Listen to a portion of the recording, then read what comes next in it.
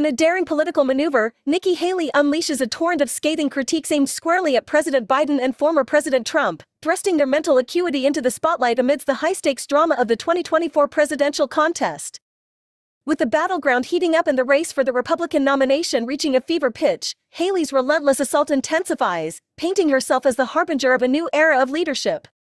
Diving headfirst into the fray, Haley seizes upon a special counsel report that casts doubt on Biden's age and memory, using it as ammunition to launch her most blistering attack yet against her primary adversary, Donald J. Trump.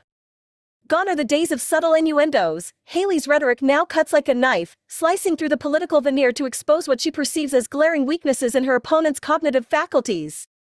As the dust settles and the echoes of Haley's verbal onslaught reverberate across the political landscape, the question on everyone's mind lingers: is America ready for a seismic shift in leadership, or will the entrenched forces of the past continue to hold sway? Only time will tell as the battle lines are drawn, and the fate of the nation hangs in the balance.